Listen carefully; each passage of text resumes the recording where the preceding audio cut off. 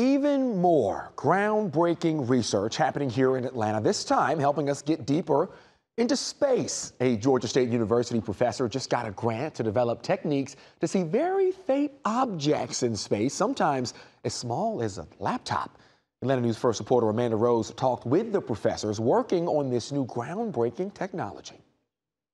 Each of these things here actually perturbs the light, so it distorts the light. Dr. Stuart Jeffries and his team have positioned different mirrors, cameras, and lenses in this Georgia State University lab to mimic the Earth's turbulent atmosphere when looking at small and faint objects up in space. Many satellites now are the size of a laptop or smaller, and when they're hundreds of thousands of kilometers away, they're not sending much light back to us, and so they're very difficult to see. The Georgia State University professor of physics and astronomy was recently awarded $5 million by the U.S. Air Force to develop techniques to detect, map, and image objects that are extremely difficult to see beyond the Earth's atmosphere. We want to understand the health of our assets, but we also want to understand what other people's assets might have in mind for our assets. Dr. Jeffries says the United States has many assets up in space, as do many other countries, making the area very congested. To strengthen our national security, he says we must know what all of the objects around us are and the intent of other man-made objects that are not our own.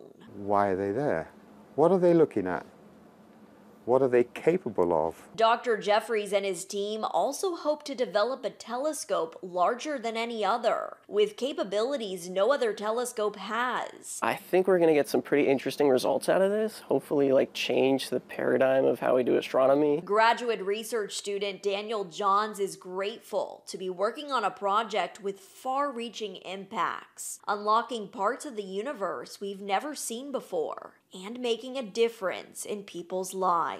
It's cool to be able to do something that will impact a whole bunch of people down the road. It's nice to put your stamp on that right at the very beginning. In downtown Atlanta, Amanda Rose, Atlanta News First.